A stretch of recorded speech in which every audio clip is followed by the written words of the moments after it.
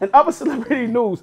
Did you hear Pardison Fontaine? Oh, that joint was hard. About Megan Thee Stallion? Yeah. That joint was hard. Yeah, that was a.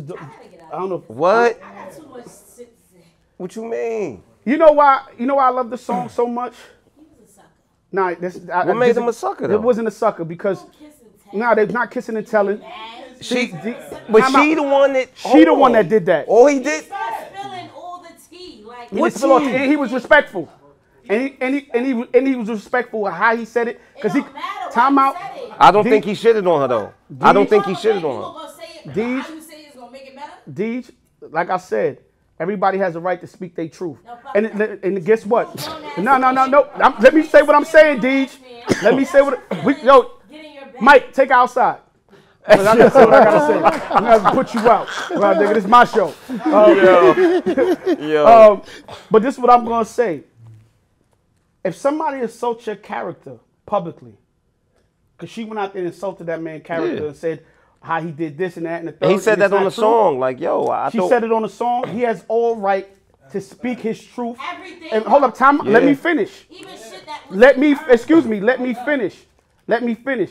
Because when somebody assassinates your character, when somebody assassinates your character, What did he say? he didn't say no bad. I'll let you hear the record. We're gonna play the record for you. But he didn't say anything bad. And I think you gotta speak the truth. And I think he's the best person. Hold up, my nigga.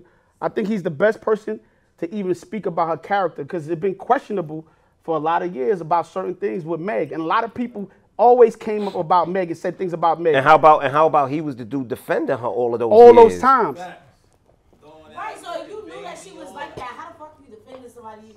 What? Because love make you do stupid shit sometimes. Not only that, because I'm gonna tell you this. Because when you dealing with somebody and you love them, sometimes you sitting there rooting for them, like, yo, I know you better than this. You know what I'm saying? So I'm trying to show you better. You never had a nigga love you in your life, so I'm trying to show you love. And I hope that's gonna make you do the right thing. You understand what I'm saying? But in the end, she showed him who she was. So what I got from the song wasn't, I don't even hate you. You understand?